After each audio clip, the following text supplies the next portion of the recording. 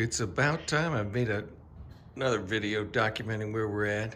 So you can see that wheel well is in really good shape. The one exactly opposite, front passenger side, is in really good shape now too. All the rust is out. New components are in there. We've got not only improved braking and front suspension, but also the steering. So that's going good.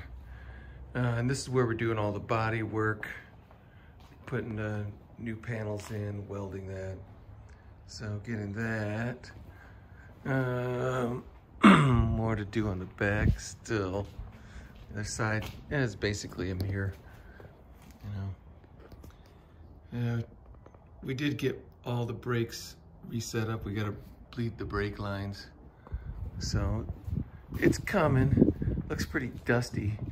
But you know, when we got it, it was spray painted matte black. So it's come a long ways. There.